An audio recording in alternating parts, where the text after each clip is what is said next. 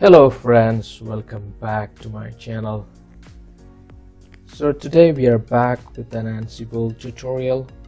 So what we are going to see, how easy and simple way we can set up a LAMP stack using Ansible Playbook.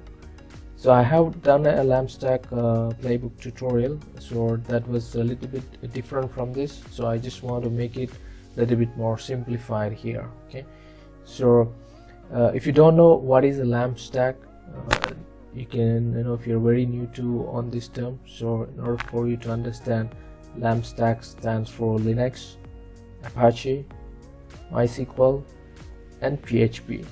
So what we are going to do is, from a Linux perspective, we are going to use a centos machine in which we are going to install Apache, MySQL database and PHP. Okay, and we'll also see how we can copy some index.php file into the Apache web folder. Okay, so that will be the overall tutorial, and we are going to write the complete Ansible playbook for it. So if you are very new to my channel, please kindly subscribe to my channel, okay, and like this video, share and comment.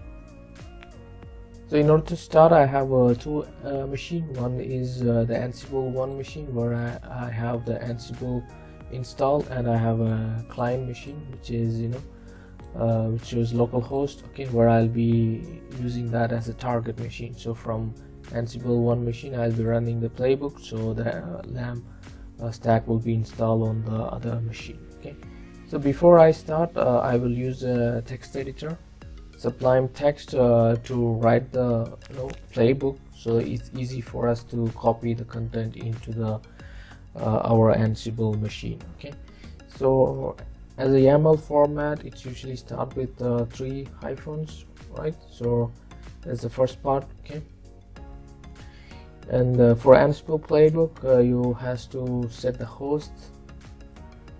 Okay, and my host name is test servers, I believe. Let me check it. Yep, it's test servers. So if you don't know where it is set, you can just go to cd/etc/ansible, and you will have a host. You can check host here, or you can use your own host which you have defined. Okay, so you can see my server group is called test servers, okay, where I have put the IP address of my client machine. Okay, let me go back to the text editor.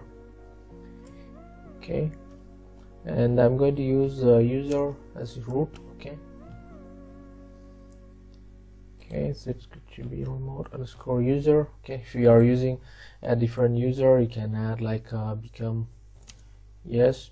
Okay, if it's not a root user, and if you want the root permission. Okay, and let's start with the tasks. So the first part is like we need to install Apache, MySQL and also PHP, right? So I'm going to name this task as installing Apache, MySQL and PHP. Okay, and since I'm using a CentOS machine, I'm going to use a YAML module for this. If you are using Ubuntu or something, you can use apt module for this step. Okay, and I'm going to name the packages which I want to install. Okay, so in my previous section, if you have seen, I have separately installed each topics, and I have used MariaDB there. So here I'm going to use MySQL itself. Okay, and I'm going to combine all those installations together. So first one is httpd, which is for Apache. Okay, and the next one is I want to install MySQL community -server. Okay, the next one is MySQL want to install community client. Okay, so I want to install both. And next one is I want to install PHP. Okay,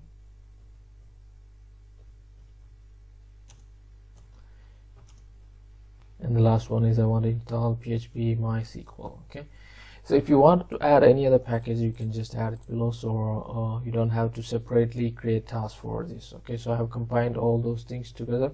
There are other ways to do it as well. You can use something like, you can use a variable here, like packages. Okay, and then you can add a var, and you can add the packages order. So there is other ways as well. Okay, but this is the simplest way, so I'm just keeping it like this. Okay, and we need to mention what this state should be, so I'm going to use state install. Okay, so I want to install all these packages. Okay, if you want to remove, just change it to absent. The state should be absent, so it will remove all these packages.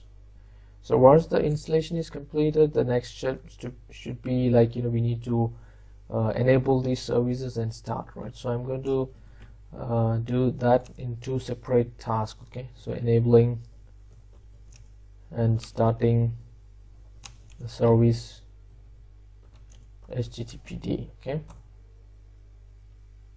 so I'm going to use the module here, which is the service module. Okay, and I'm going to call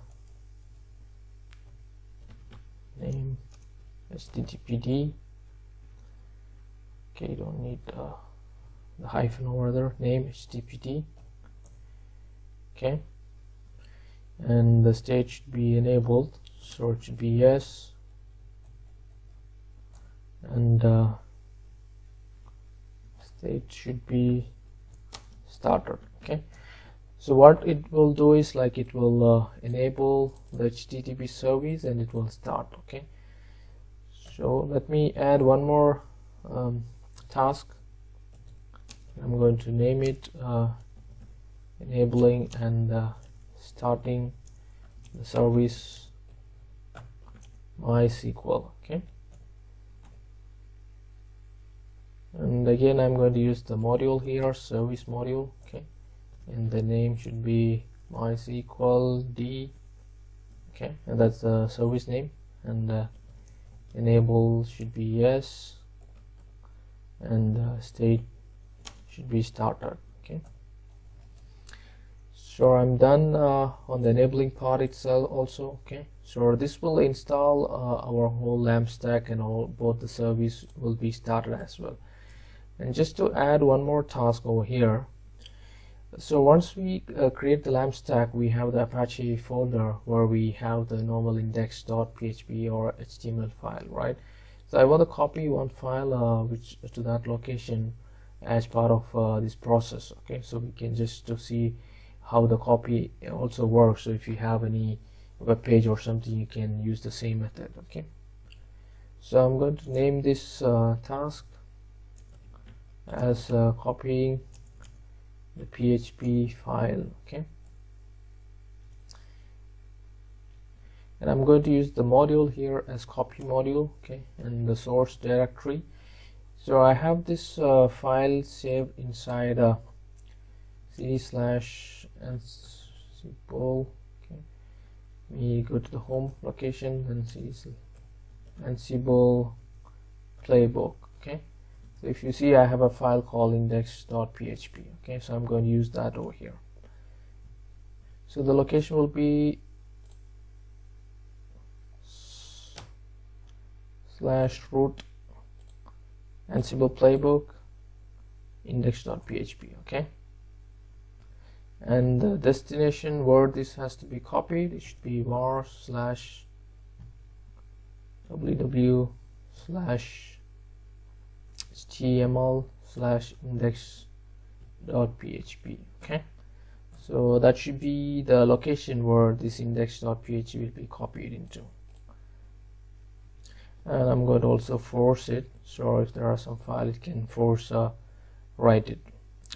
So that is all for this playbook. So if you see what we have done it, let me just make it a little bit smaller so you can see everything in the same screen. Okay, so if you see like no, we are just installing all the service, Apache, MySQL and PHP, then enabling both the services, and then just copying this file. Okay, so let me copy this content. Okay, let me go to my Ansible machine. Okay, and let me create a Ansible YAML file. Okay, so I'll call it this as lamstack.yaml. Okay, I'm going to paste this over here. So I have copied all the content over here. Okay, I'm going to save this file, and if I go to this machine, let me show you, like I don't have any service running for HTTPD or MySQL. Okay,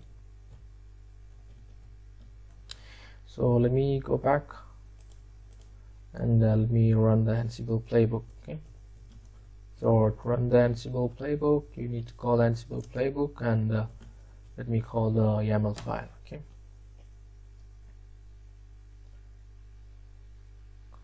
okay, so it has started the playbooks. You can see it's trying to gather the facts, so it's saying okay first, then it will go for the installation step. Okay, so you can see the installation is completed. Now it's moving to the next task to enable the service, and the third task, right? And now it's copying the file, and it's all completed, right? So now let's see what is status in our other machine. Okay, so previously we did not see the service, so now if you see, the services are active and running, right? Let me see for MySQL as well. You can see that is also running, right? Let's see the path /www/html. You can see there is a file called index.php, right? So you can see the content as well. Okay,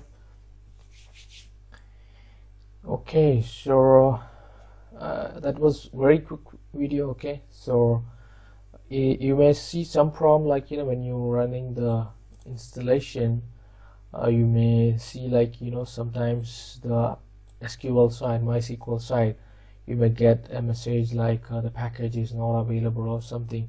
So you just need to add the repo for MySQL in the machine, or you can add that also part of your playbook, so it can be also added automatically. So if you're getting any issues, just send me a comment so I can send you the detail, and I'll probably I will link the repo also in the video description. Okay, I will also add this link for my GitHub, where the whole YAML file is there, so you can just copy the YAML file from there as well. Okay, so that is all for this tutorial with Lamstack. Okay, so I hope this is an informative tutorial for you, and thank you for watching. Kindly subscribe to my channel. So again, it's a request from my end, and like this video, share and comment.